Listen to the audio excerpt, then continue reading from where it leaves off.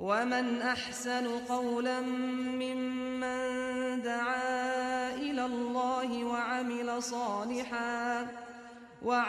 صالحا وقال إنني من المسلمين. عليكم السلام ورحمة الله وبركاته.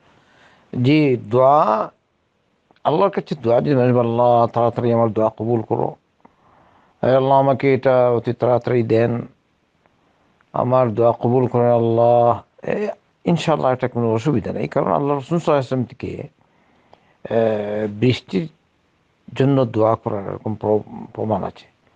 বলছেন আজিলান গায়রা আজিল, মানে বিলম্ব না করে তাড়াতাড়ি করে দেন হে আল্লাহ, এরকম দোয়া করেছেন। তাই বোঝা গেল এটা ঠিক আছে, ইনশাআল্লাহ অসুবিধা নেই। কারণ যেন আপনি বললেন ইয়া রব আমার এই বাকে তাড়াতাড়ি হেদায়েত দাও, আলহামদুলিল্লাহ এই বোনকে তাড়াতাড়ি হেদায়েত দাও, এটা ঠিকই আছে ইনশাআল্লাহ। কারণ এটা আপনি আল্লাহর কাছে চাইছেন, এটা আখিরাতের আমল।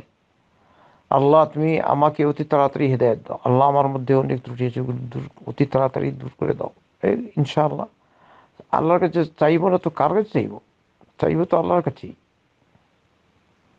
আর বাকি দুনিয়ার ক্ষেত্রে তাড়াহুড়া এটা ঠিক না, মানুষ বুঝে শুনে চলবে।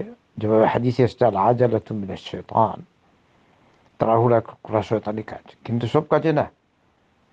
আখিরাতের ক্ষেত্রে তো আল্লাহ পাক আপনাকে বলেছেন দ্রুত এগিয়ে যাওয়ার জন্য, বলেছেন ওয়াসারিউ ইলা মাগফিরাতিন মির রাব্বিকুম ওয়া জান্নাতিন আরদুহা আস-সামাওয়াতু ওয়াল আরদু উইদ্দাত লিল মুত্তাকিন। তুমি দ্রুত এগিয়ে চলো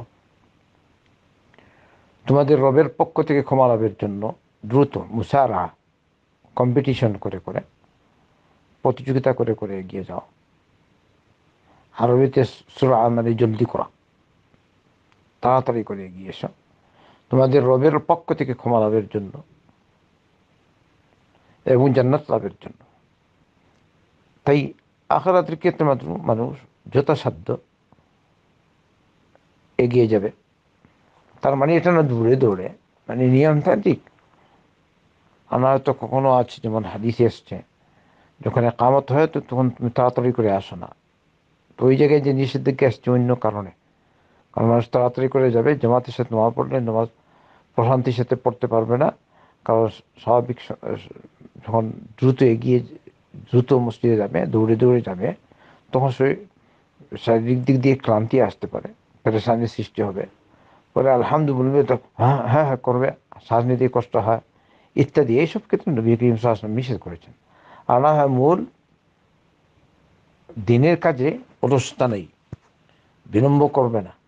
তবে অবশ্যই নিয়মতান্ত্রিক, যেখানে যে কাজ করতে হয় সে কাজ সেখানে করবে, যেখানে যে কাজ করতে হয় সেখানে সে কাজ করবে। অবশ্যই কোনো জায়গায় আছে দেখতে হয় দিনই কাজ, কিন্তু এটা সামন পেজ সবাই দেখে, সামন পিছন সব দিকে এগিয়ে যেতে হয়, কতটুকু লাভ হবে কতটুকু ক্ষতি হবে সেটা ভিন্ন কথা নয়।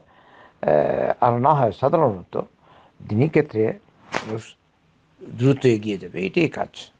লাব্বাইক সাথে সাথে বিলম্ব করবে না। আর যদি আপনার দিনে কাজ একটা দেখেন করলে ভালো হয় বা করা উচিত, একত্রে আপনি বিলম্ব করেন, তাহলে শয়তান হয়তো প্ররোচনা দিয়ে আপনাকে পিছিয়ে নিয়ে যেতে পারে।